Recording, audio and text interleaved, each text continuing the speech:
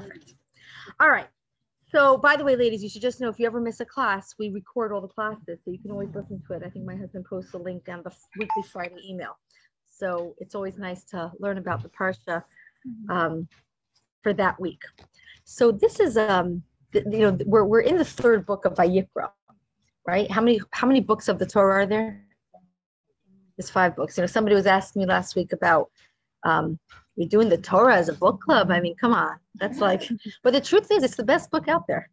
I haven't found a better one. It has the most interesting stories, the most questionable stuff, and events that take place, and it's the book of our history.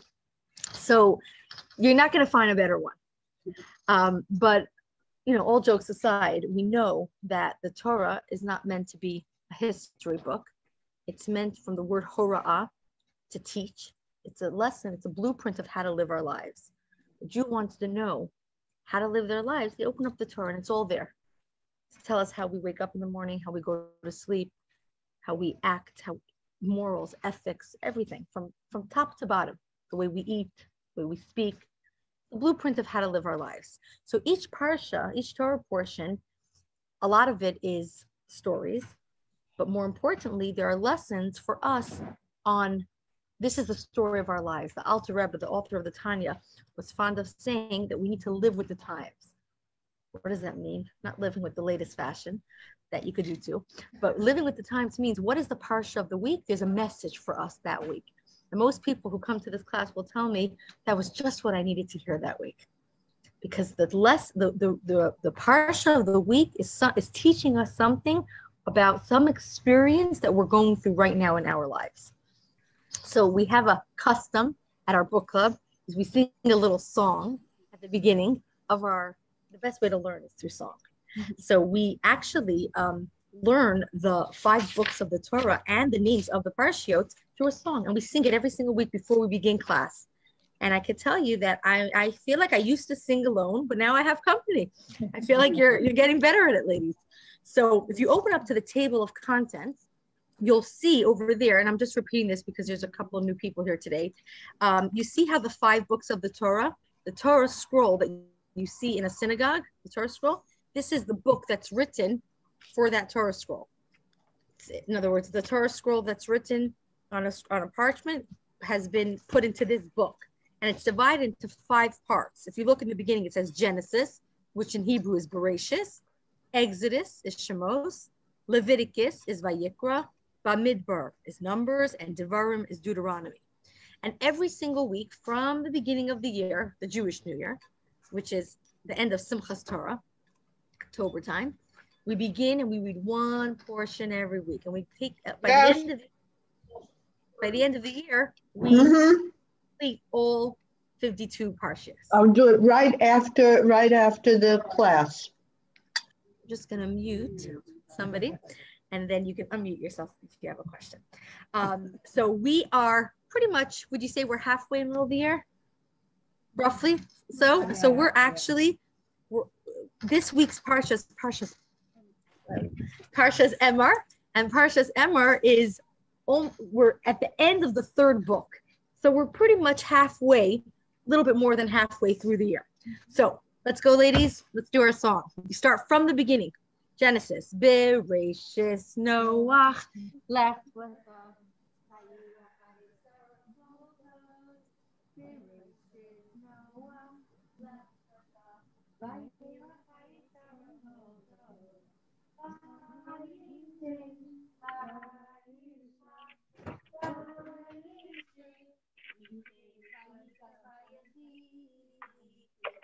book number 2, Shemot Va'era, Bo, Vishalach Yisrael Mishpachim, Shemot Va'era, Bo, Vishalach Yisrael Mishpachim,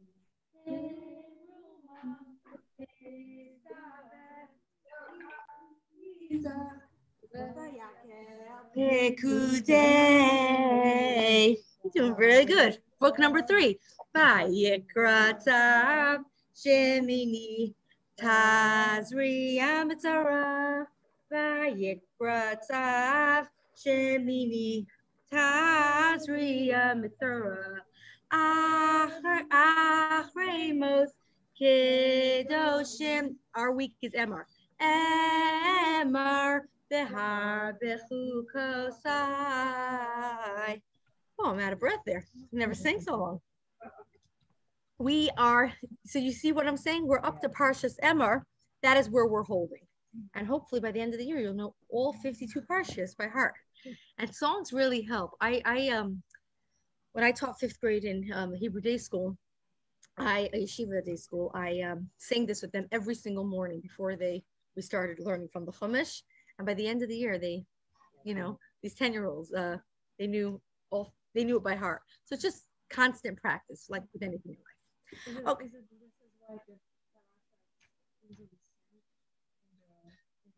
No, this is just a song that somebody made up that I adapted. Yeah, anything that you learned as in song, especially when you're a child, stays with you forever. It's actually amazing. I'm sure you remember that in your own lives, right? Like things that you learned as a child. So Parsha means chapter. Good question. So Parshas Emor begins on page number 780. Let's open up to 780. And so I was explaining last week. So open up to page 780.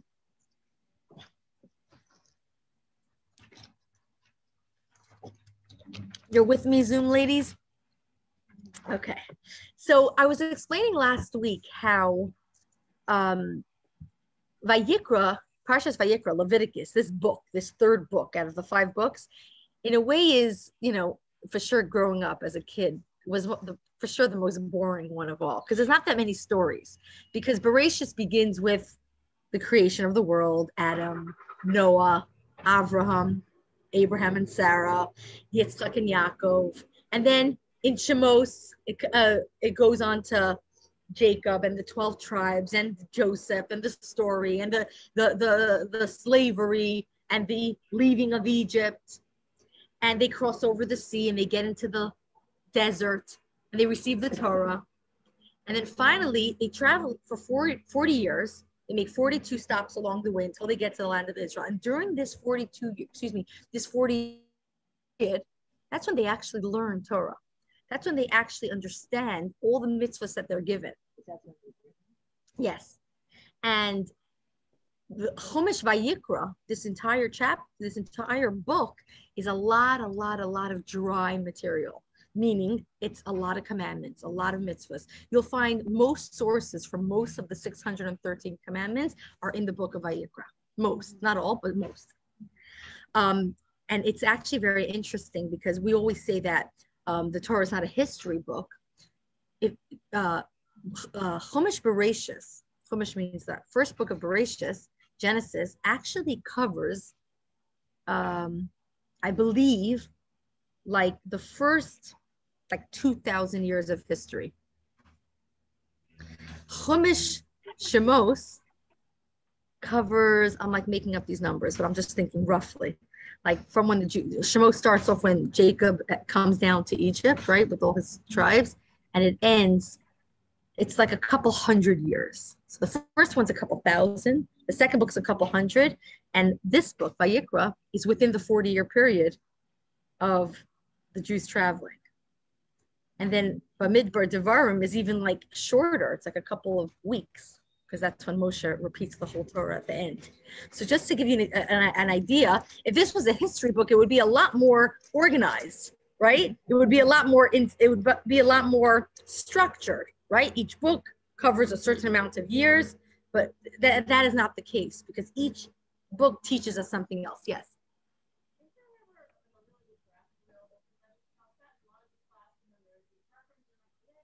And it's very hard to, yeah, that's a great question. Get my pen. Just write this down. Graph of the years. Yeah, no, but if I write it down, there's a possibility I'll remember next week to send a link, because I've seen that. That's a great question. I'm also very visual like that. Which reminds me, I'm going to ask Sasha to bring me out. Can you bring?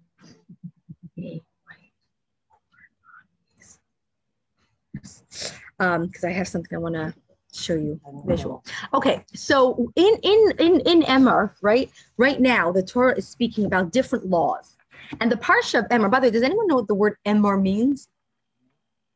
Nobody. It's such a basic Hebrew word. Say again. To call, amarti. Close, or amarti means to speak. Very good, because you'll hear it like literally every other sentence. Vayomer Moshe, Vayomer Hashem, Vayomer comes from the word Emor, to speak. It's the root word is Emor. Emor means to speak, and it begins with certain laws. By the way, you could study the meaning of the name of the parsha for 2 hours, unrelated to. It's like unbelievable, but it talks about a lot of laws pertaining to Kohanim. Now, just for reference, does everyone here know what a Kohen is? A Kohen. Yes. Okay, it's close. Okay, so just for reference, a Kohen, loosely translated, is a priest. Jewish priests, Kohanim, come. How do you know if you are a Kohen? It's tribal lineage comes from your father. There you go. Why? How does he know he's a Kohen? Because his father was a Kohen. It's like the joke of the guy who comes to the rabbi and says, "Rabbi, please, I want to be a Kohen. I want to be a Kohen." The rabbi says, "I'm so sorry. It doesn't work that way." Begs him every day, comes, finally offers him money. He says, "Sir, it doesn't work. I can't make you a Kohen." So he says, "Tell me, sir, why do you so badly want to be a Kohen?" He says, "My father was a Kohen." So in Judaism, tribal lineage comes from whichever, we all descend from one of the 12 tribes. This comes from your father. When you get married, you adapt your husband's lineage. Like my mother and my mother-in-law, both are daughters of Kohanim. My grandfather Mordechai was a Kohen, and my mother-in-law's father Nachum was a Kohen. Both sons both have those names. And they married my father-in-law, my father are both they're not Kohanim. So me, as the next descendant, I'm a Yisrael, an Israelite. How does it divide? There's 3 types of Jews: a Kohen, a Levite, and a Yisrael. You've heard of those? Yeah. Or in English, a priest, a Levite, or an Israelite. From the 12 tribes, who were descendant? How do you know how do you know if you were a Kohen? Who was the very first Kohen? Aaron. Very good. Aaron, Moshe's brother, Aaron. Thank you, Sasha. Moshe's brother, Aaron, he got a reward from Hashem that he would be the very first Kohen. He was the priest in the Mishkan, in the tabernacle, as they were traveling in the desert. And all of their descendants of Aaron were Kohanim, and all the descendants of Moshe, his brother, were Levites. Levites have a privilege. They're second in line. The Kohen is the highest level. The Levite, they served in the temple by playing musical instruments. When a male is called up to the Torah, first person that's called up to the Torah, if there's a Kohen in the crowd, he will be first. If there's a Levite, he will be second, etc. It's a certain honorable privilege. And Moshe and Aaron, I'm doing a little family tree here. Moshe and Aaron, who was their mother? Yocheved. You have to unmute yourself. Who is it? Yocheved. Yocheved was Moshe and Aaron's mother. It's unbelievable. You ask most Jews who was Jesus's mother. Everybody knows. Yeah.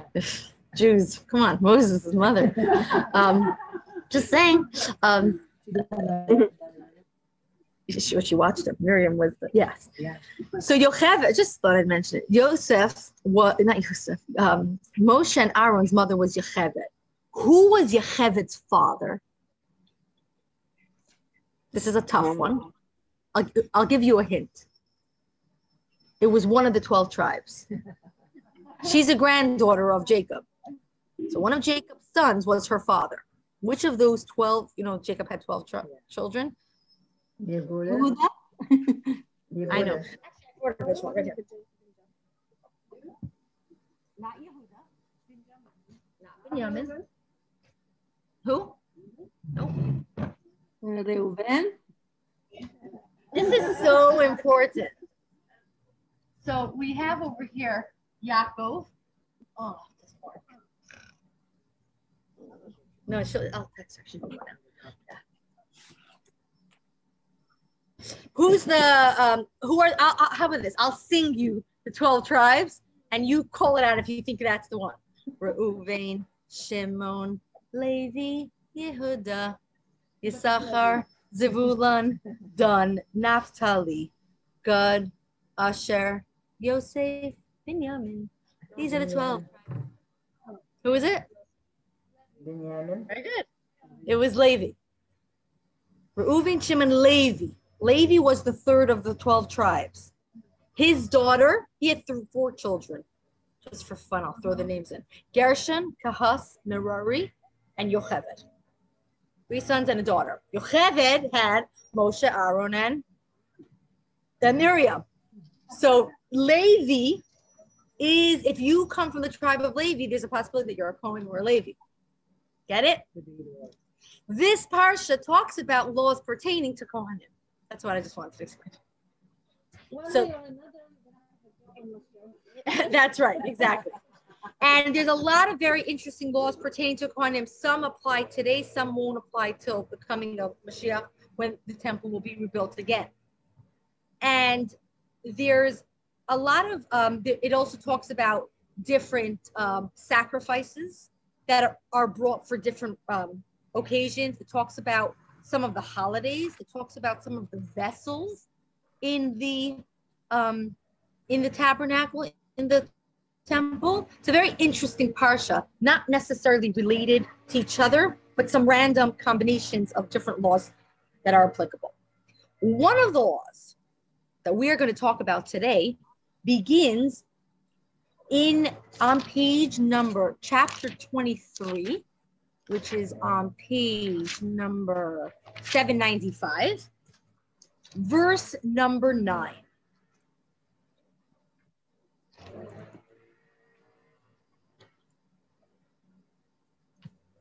Are you with me? I'm in the middle of the page where it says the Omer offering. Yep, you're with me? We're going to read it together. You might be a little confused. You might be like, by the way, ladies on Zoom, do you hear me? I know there's a guy mowing the grass. It's okay? You hear me okay? Yeah, okay. So we are going to read the verse, and then you can ask me all your questions, okay? God spoke to Moses saying, speak to your children of Israel and say to them, you're with me? When you come to the land which I am giving you, and you reap its harvest, which land? Israel. You should bring an omer measure from the first of your reaping to the priest.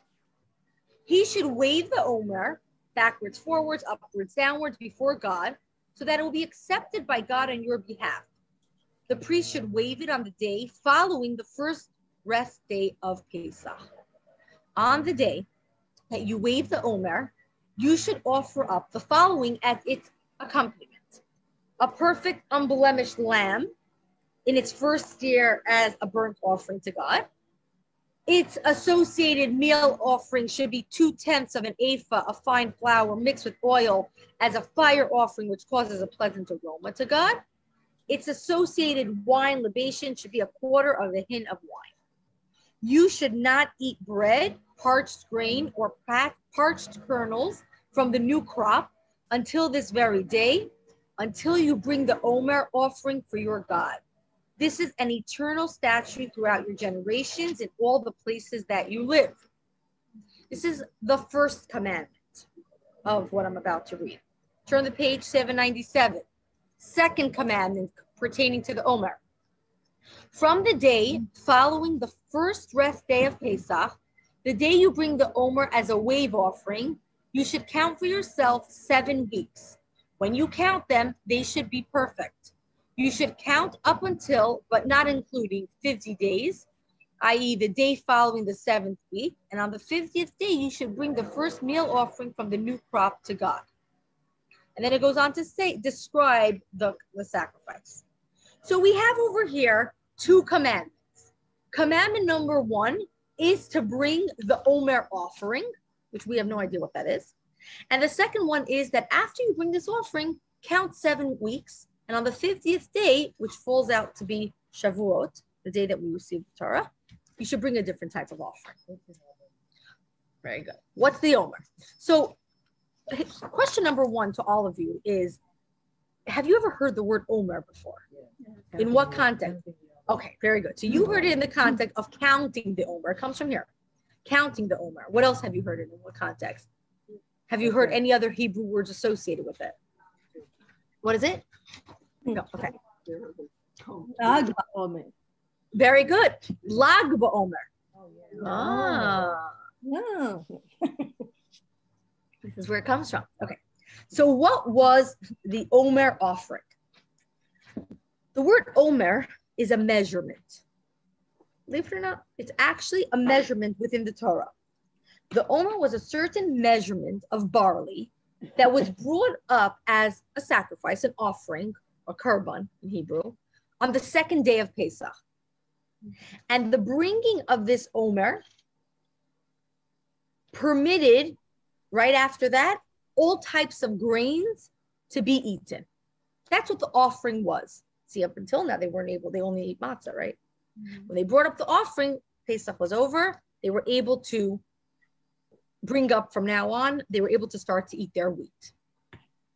How much is an Omer? Anybody know? Okay, so it tells us that in the parentheses. But what does it say in Hebrew? Just for fun. It's a little Hi, Rivka. Yes. Quick question. Yes. The Omer that's supposed to be brought up is for Hashem, yes? Correct. Who eats it? So it's a very good question. A lot of times there were certain parts of the sacrifices that were brought up and burnt, and certain parts were given to the Kohen to eat. Particularly the Omer, I don't know the answer to that. Let's see if we can find it.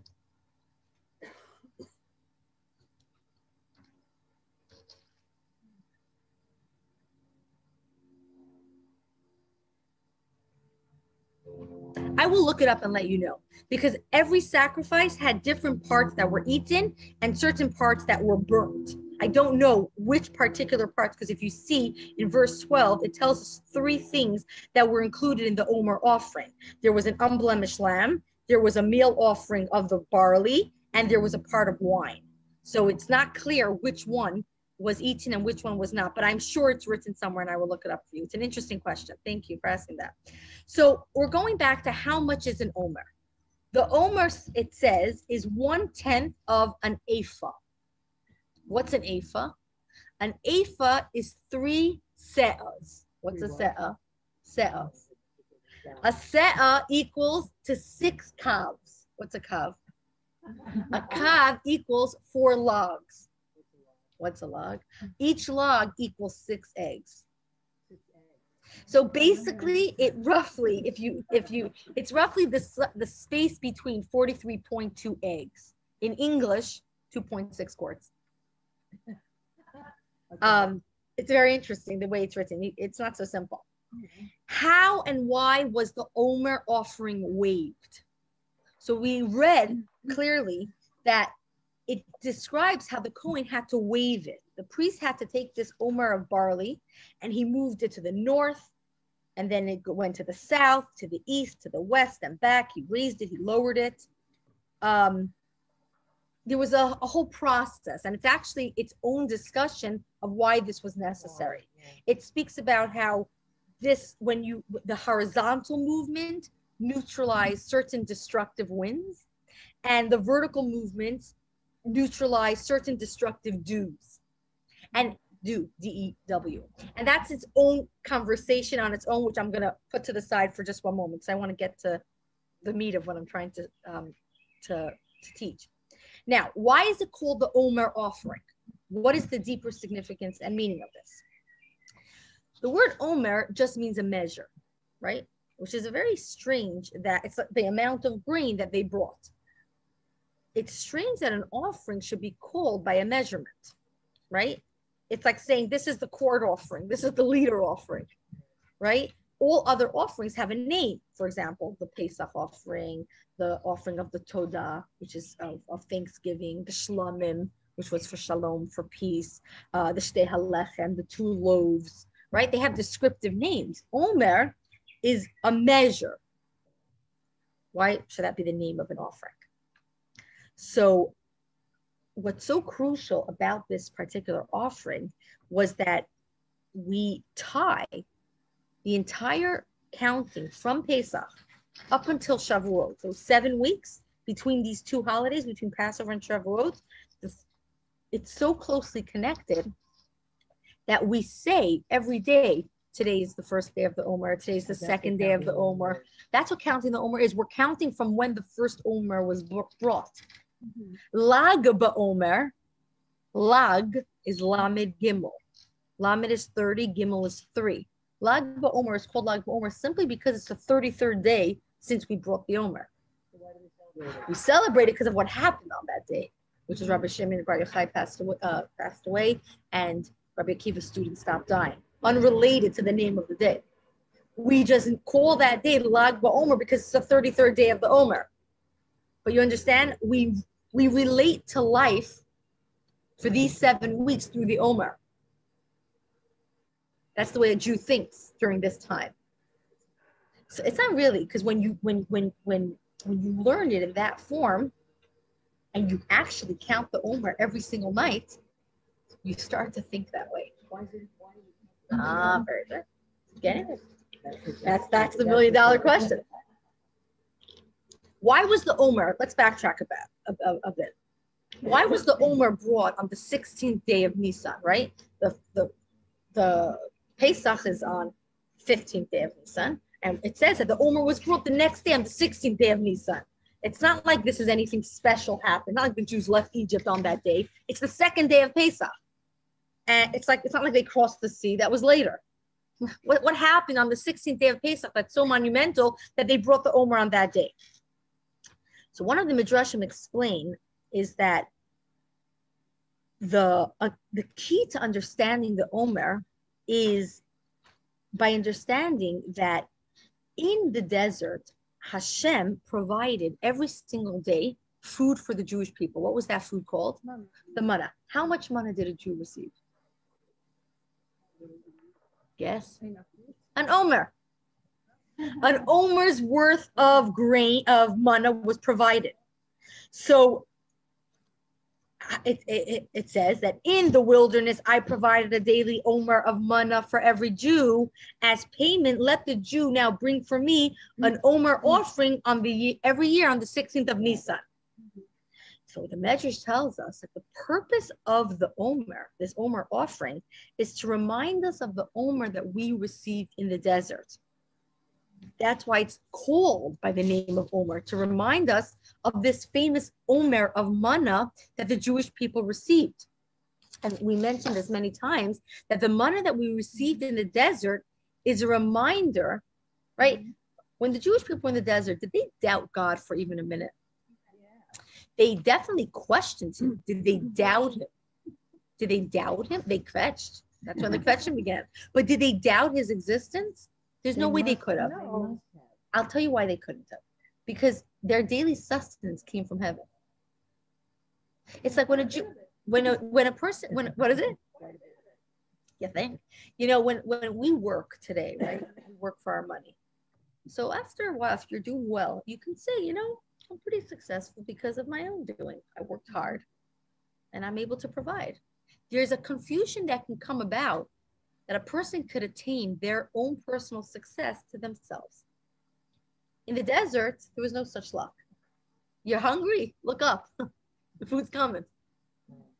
It's like, I always say, one of the most precious things about a baby is that they're so dependent on you, right? There's something so beautiful about that dependency. There's like that love, that knowledge that their food is going to come from you. In the desert, the Jewish people had that same, even though they complained and they argued and there was lots of stories and life lessons. But at the end of the day, everybody knew that God provided food. So the the purpose of the bringing of the Omer is that when we harvest a new crop, we might come to think that maybe this is the power of my own hand. So by bringing the Omer right when the crops are ready, pause. Omer, priest who works for Hashem, reminder where your food comes from. It was like a stop. Remind yourself who's in charge, which is, by the way, an unbelievable lesson in our own lives. That is actually the reason of why when women make challah, we take a portion of that bread and we make that blessing. Lahafresh challah. What's the mitzvah of challah? We take a piece of dough and we say, Baruch Atah, we say a blessing. We say this is a bread that we're separating for Hashem, and we wrap it and we burn it before we make our bread, simply for this reason, to remind ourselves dough, or literally our dough is like our dough, our, our sustenance. Food, it represents everything physical. So everything in our lives come from Hashem. So when we take that separation, we sort of stop, think, remember, and it puts everything into perspective. It's a different bread. It's a different experience. And specifically a woman, this is just side point, who has that, who nourishes her family, right? A woman are nurturers of the home. No better person to give that reminder to her family than her, because she's able to take the physical sustenance in her family and elevate it to holiness like nobody else. Yes. Yes. So it has to be like minimum Omer. Correct. Yes, that's a very good thing. Yes, very good. In order to be able to take lahafresh challah, to be able to take a blessing, you have to make minimum an omer of dough. Another point I want to mention here is that this also explains why the Omer was brought on the 16th of Nisan. Remember I said, what's the connection? What was the second day of Pesach? Like, why then? Because there's tradition tells us that the manna stopped falling on the 7th of Adar, when Moshe passed away. They had left over in vessels until the 16th of Nisan. So when they ran out of the manna, that's when they brought the Omer offering. Hoping that they would get more. No, it started a new era. Then they entered into the land of Israel and life changed forever. And they had to start working for a living. Okay, so now this describes the sacrifice element. Now let's talk about the second commandment, the counting. Like you correctly associated in the beginning. I said, who knows anything about Omer? And most people said, we know that you count the Omer.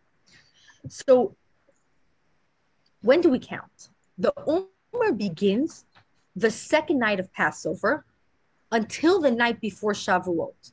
Every night, right? The second night of Passover is the night in Judaism starts the night before. The day starts the night before. So like on Shabbat, we start Friday night. So the second night of Pesach is right before the second day of Pesach. And we say tonight is day 1. Next night, we say tonight is day 2. Tonight is day 3. We count every single night. In fact, in the evening service, there's a part that says, if you're in the sphere of time, this is the portion that you say. And you could count it any time throughout the night. If you miss it, you can still count, but you can't count with the blessing.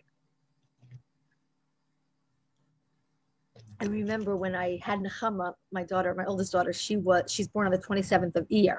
And I was nervous that when I would go into labor, I would totally forget to count. I was thinking about counting the Omer, but I wanted to so badly like finish it. That was like one of the only years I actually counted every night with the blessing. Ask me this year if I'm in with the blessing. Unfortunately not, because you have to remember every single night. You can still count, but you can't count with blessing. It's a beautiful mitzvah. Once you're out, you're out. From saying it with the blessing. It's always like a contest in my family. Who's going to be in till the end? So I got a couple of kids still in. Unfortunately, I'm out. But this counting is, no, he's out. He tried. Okay, why do we count? What are we counting for?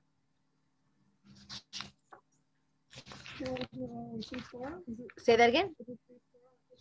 So we received the Torah on the 50th day. So that's exactly it. Anytime you have something, especially as a child, right? When you're excited, you have a family wedding and you cross off every day in the calendar, 5 days left, 4 days left, 3 days left, right? Anytime you have an anticipation of something, something exciting, when you count, you show your excitement.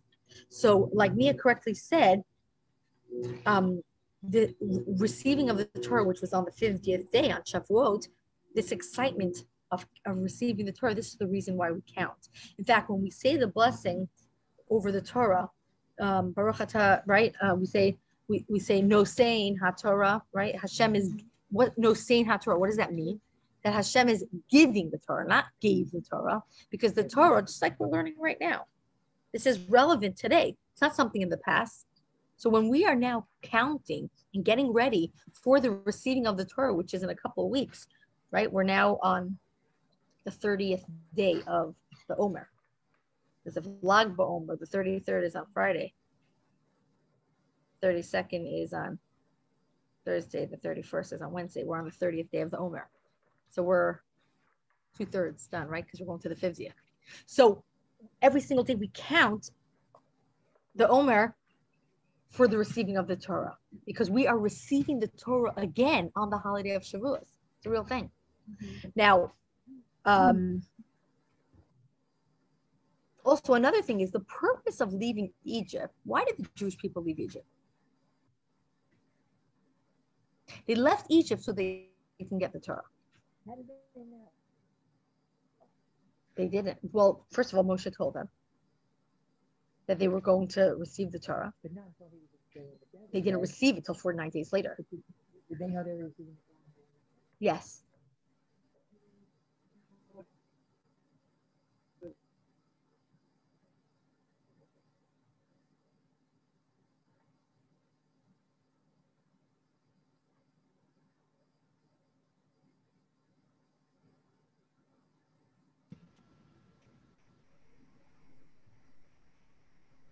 You're frozen.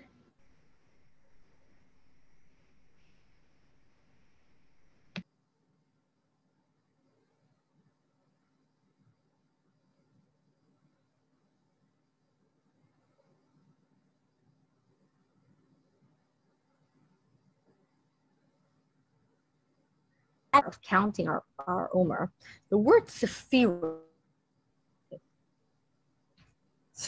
to Omer, counting of the Omer, right? You look at the word, oh, what? No, it's in the wrong one. Sephirat HaOmer. Sephirat in Hebrew, saper means to count. Sephira, also saper, means to shine, like a sapphire. We are not just counting the Omer, but we are refining and polishing ourselves. See, when the Jewish people were in the desert nearly 3,400 years ago, they had completely assimilated to the immoral ways of the Egyptians. They were influenced on some level. Obviously, there were certain things that they kept, right? But the fact that the Jewish people were redeemed from Egypt wasn't to credit of their own. They had certain merits, but they were so spiritually sunken at that time that Hashem literally, it was a miracle, literally, that Hashem plucked them out of this sunken impurity. And Kabbalah explains how they were on they were on the lowest level of impurity. There's 49 levels of impurity. They were reaching the 49th level. So Hashem plucked them out, and it took them 49 days to undergo a radical transformation of refining themselves in order to be worthy of receiving the Torah. So in a sense, the counting of the Omer is not just a counting process. 1, 2, 3, 4 days are coming. It's a purification process of, sort of speak, like a self-refinement of the soul. And we pace ourselves. We go day by day. It's not an overnight transformation. Nothing quick, nothing easy comes quick. I try to remind my kids who live in this generation, everything's so, right? I want it now. So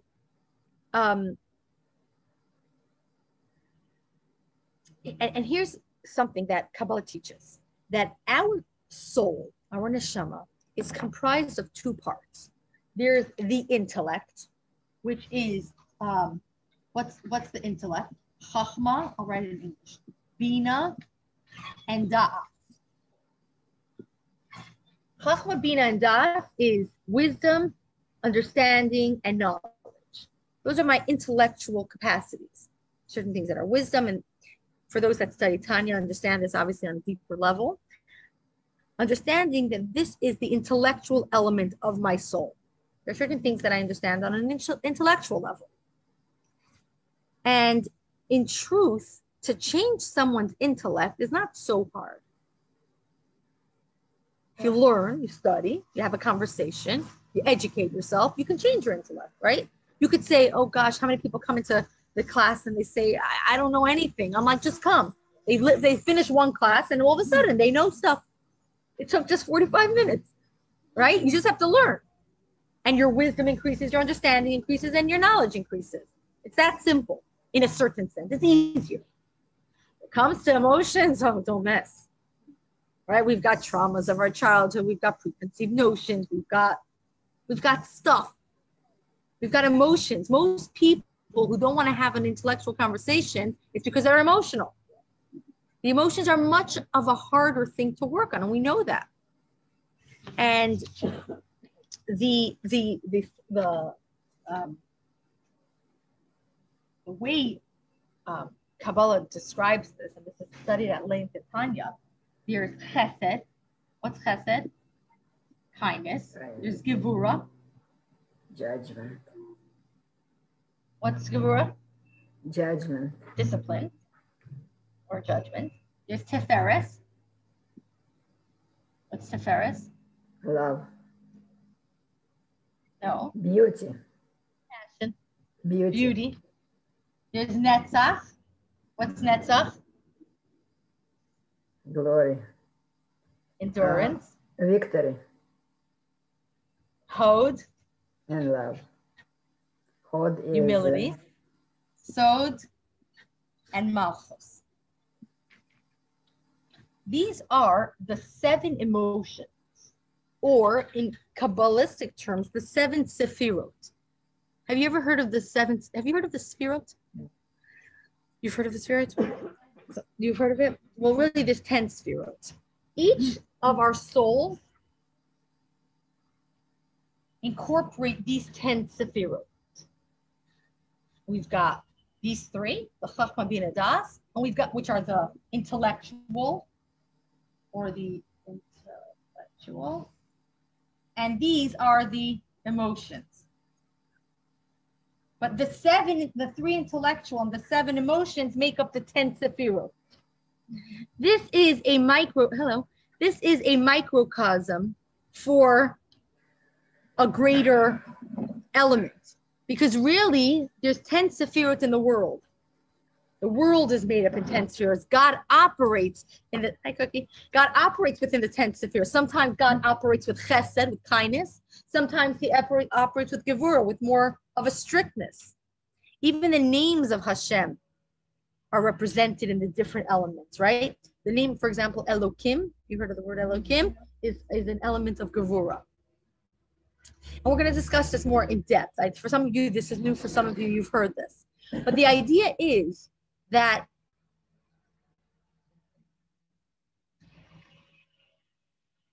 every single one of us are in a constant state of needing to refine these parts of our soul.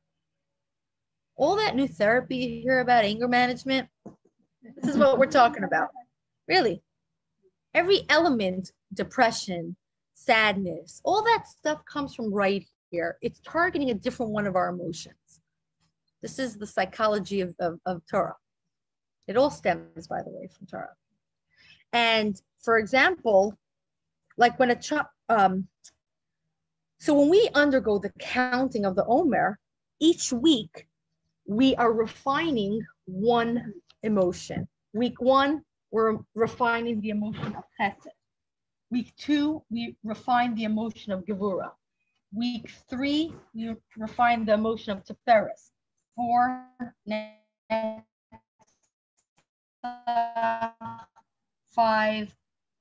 6, 49. Every of the 7 weeks, we're focusing on one of these emotions. Now, the truth is that each of these emotions are connected to the other 7 emotions. In other words, if my child touches fire and I smack his hand away because I don't want him to get burnt, where is that? Is that chesed or gevura? Is that kindness or severity? But I smacked him. It's both.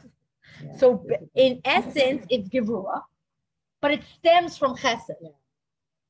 So there's something called chesed with gevura. Now, what if my kid asks me to do something, I'm just in a bad mood? So I just say, no, you can't do it. And they say, Mom, please, no. That's gevura shebe gevura. That's gevura that's stemming from gevura. That's not stemming from chesed. But then there could be gevura with tiferes. There could be gevura with netzach. There could be, you understand? Each of these combinations could be with each of each other.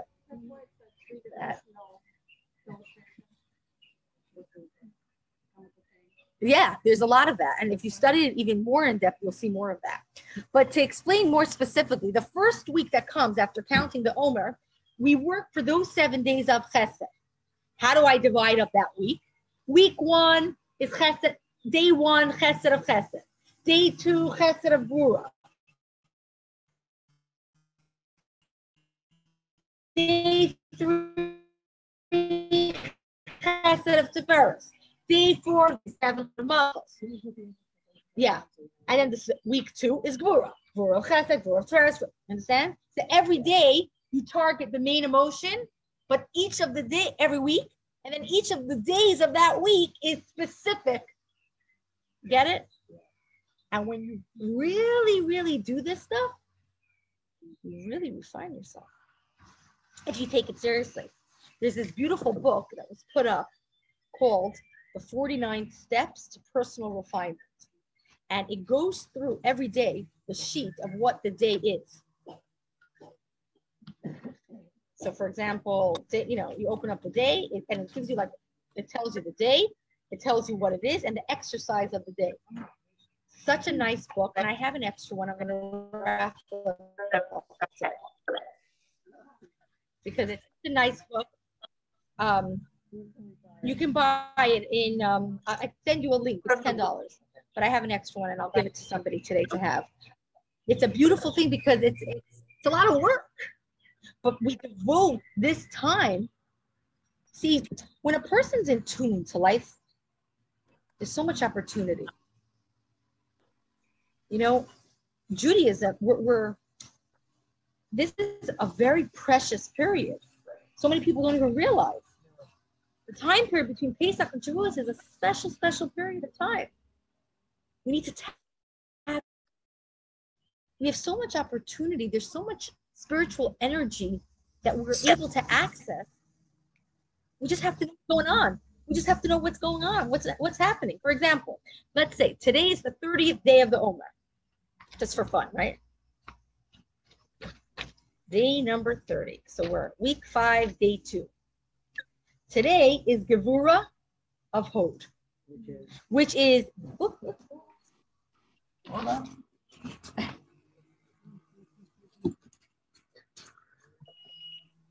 The discipline of humility.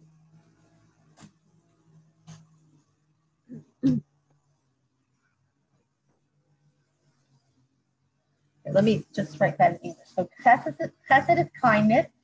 Gevura is discipline. Okay, I'm going to go through it in a second because I'm going to go through each of them.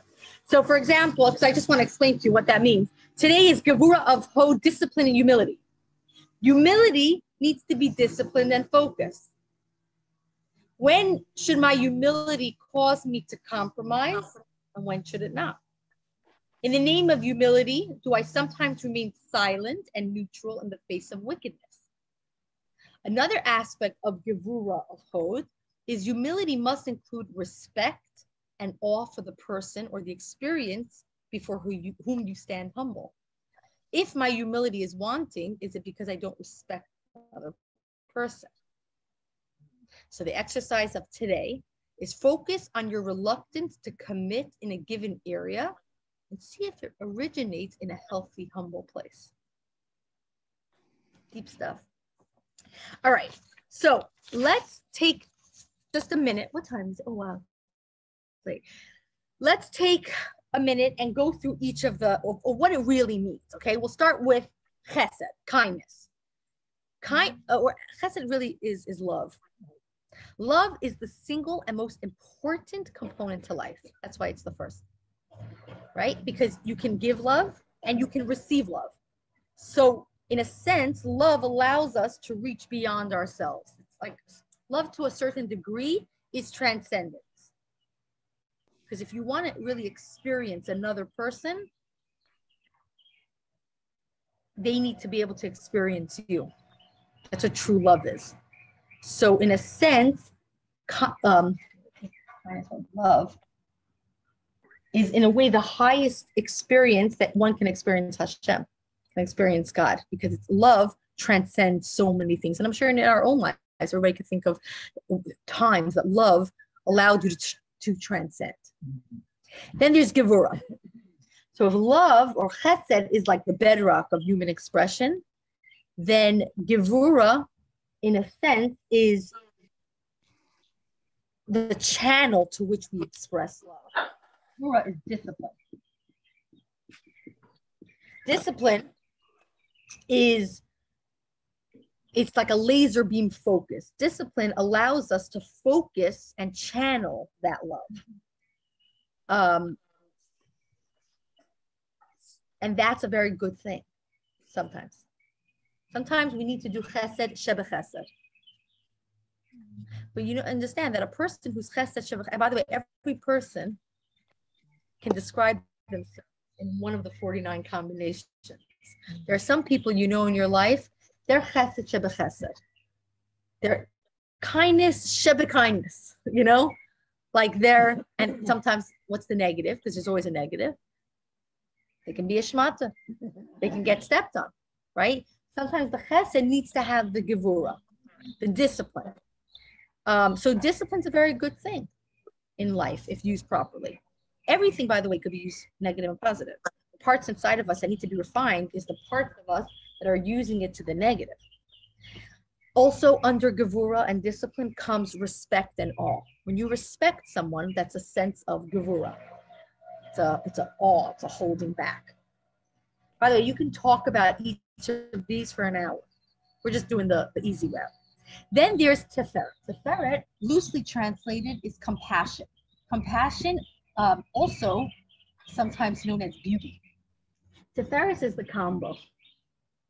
Somebody who's tiferet is the ultimate person because they have a healthy dose of chesed and a healthy dose of gevurah. And it's harmony. That's what it is. Tiferet also possesses the power to introduce a third dimension, which is truth. See, truth is neither kindness or discipline. But when you have a balance or an imbalance of love and discipline, then you sometimes have a very limited perspective, right? If I have an unhealthy balance of too much love, too much discipline, that's unhealthy. But when we have the balance, there's a certain truth to that. It's healthy, it's real. And you're able to express yourself in a very healthy way. It's almost like a painting. When you look at a painting and there's just like perfect blend of colors. Perfect blend of colors. Why is there something so beautiful about that? Because of the harmony of the colors. When you have something that's too much in one direction, it just sends a different message. Then there's netzach. Netzach is endurance. Endurance or ambition, which is basically that you're very driven to make something happen.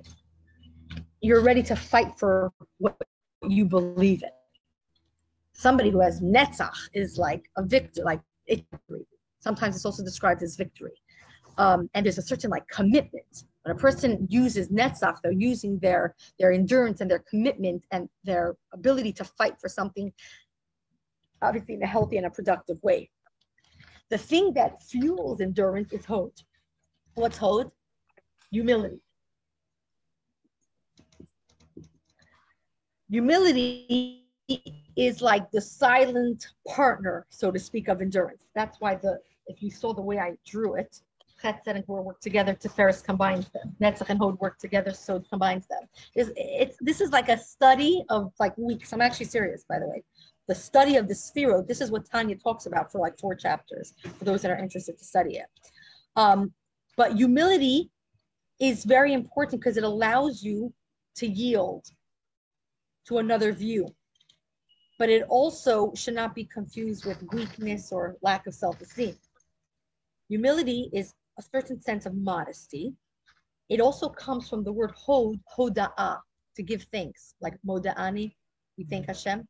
Hod means to think, is that you recognize your qualities and your strengths, but you also recognize that they're not your own. They were given to them by Hashem, and they were given to you for a higher purpose, and not just to satisfy your own needs. So when you recognize how small you are with Hod, you're able to recognize how large you can actually become because it's not within your power anyways. So humility is a hard one that many people struggle with. Then there's Yesod. Yesod, what does Yesod mean? It means bonding. Very key element in life, to bond. That's the ultimate of the emotional connection, right? So the first 5 qualities of love, discipline, compassion, endurance, and humility, they're interactive. Me with you, you with me, right? With 2 people. But bonding is like a fusion of the 2 that actually become one. And when a person doesn't feel bonded in any relationship, a marriage, a husband and a wife, a child, a mother and a child, a father and a child, or a friendship, right? Then you can never really truly be connected, because there's a certain token of commitment and devotion that happens when there's a true bond. Every person needs bonding in order to flourish and to grow. That's just part of the way Hashem created us. Then there's Malchut. Malchut is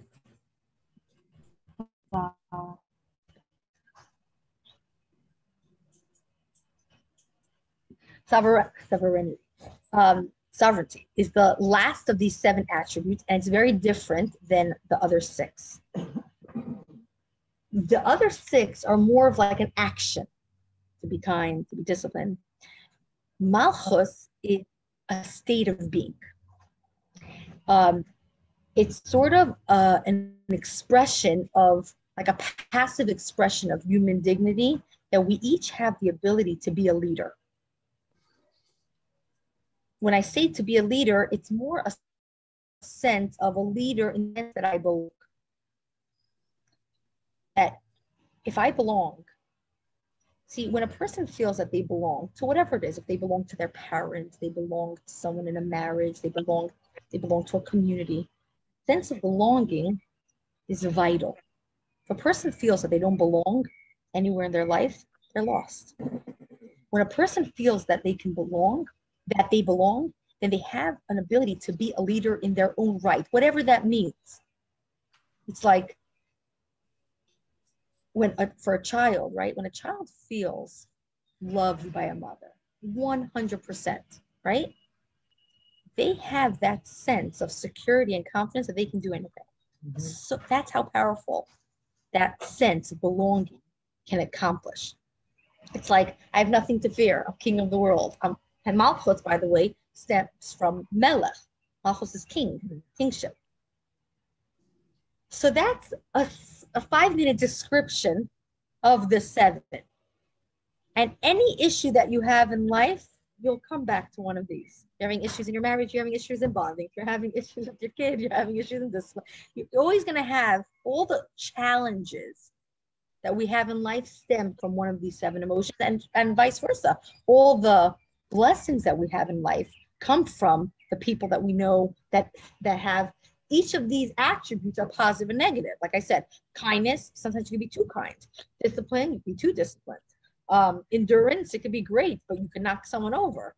Humility could be used in a negative way, like I'm too humble, so I can't accomplish. Everything could be used positive and negative because we have 2 souls. We have our neshama, our godly soul, and our animal soul. So if it's used in the animalistic sense, it can be used for the negative. If it's used for in our godly sense, it can be used for the positive. So this is what Sephira, polishing the Omer. We're not just counting. Now you're going to count the days in a very different way. We're not just counting the days. We're counting the days. We're counting each day. What's today? And I'm going to send you a link so you can follow what is the Omer of the day. It's a wonderful self-help exercise that the Torah, it's just from one verse in the Torah. One last thing I want to mention is that one of the reasons also that we count the Omer is because there's something called the gift of time.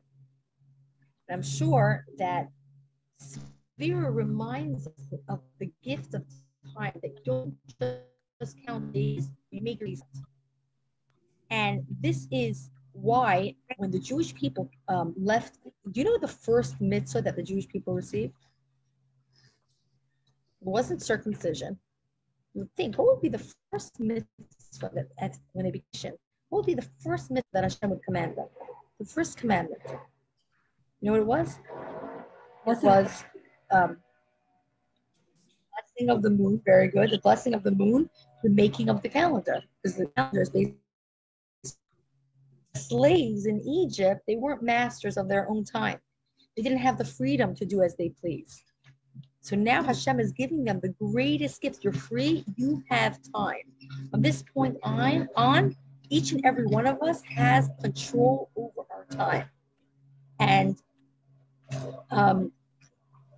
I read this interesting example that imagine there's a bank that credits your account every morning with $86,400, $86,400. And there's no balance.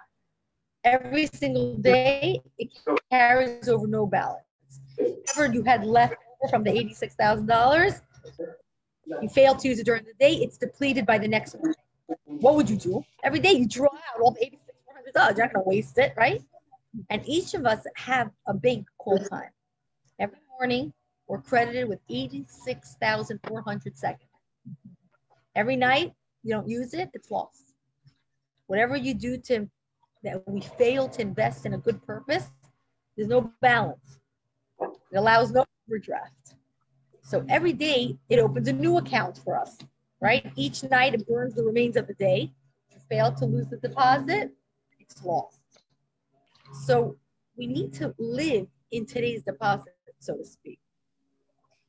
And I saw this, I'm sure you've heard this, but I'll read it to you. To realize the value here, ask a student who is grade 1. To realize the value of 1 month, ask a mother who gave birth to a premature baby. To realize the value of 1 week, ask the editor of a weekly newspaper. To realize the value of 1 hour, ask the friends who are waiting to meet. Realize the value of 1 minute, ask a person who missed the train. To realize the value of 1 second, ask a person who just avoided an accident. To realize the value of 1 millisecond, ask the person who won a silver medal in the Olympics. So we need to treasure every moment that we have. And yesterday is history, tomorrow is a mystery, today is God's gift. That's why it's called the present. So as we get ourselves the present, as we get ourselves ready for Shavuot, and it's not too late. It's never too late. You can say, oh, I missed it.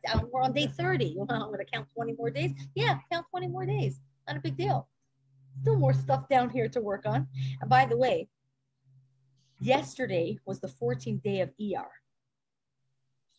The 14th day of ER falls out of the 14th day of Nisan. What happened on the 14th day of Nisan, Jewish month Nisan? What What happened a month ago? Pesach. The 14th day of Iyar, a month later, when the Jewish people, for the first time in the desert, they brought the Passover sacrifice. There were a couple of people that came to Moshe. They said, Moses, it's not fair. We were not able to bring this Passover sacrifice. Why? Because we were in contact with the dead body. They were doing a mitzvah. We know that a person that's in contact with a dead body was impure. They were not able to bring the sacrifice. So Moshe came with this complaint to Hashem. And Hashem says, I will give them another chance. And 3 years later, we celebrate 1 month after Pesach, known as Pesach, which means second Pesach. And Pesach Sheni is the ability, like it says in Yiddish, es ist nicht kein verfallen. It's not lost. Hashem always provides a second chance. Never a person should feel like, oh, I missed my chance. I can't do it. There's always a second chance. And it starts today. So this is one lesson we learned from the Parshat of Emor. A lot more to do. But that's going to be our end for today. And I will see you all next week. You're welcome. And now we get lunch.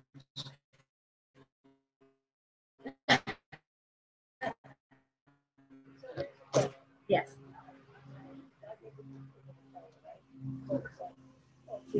I'm gonna answer that.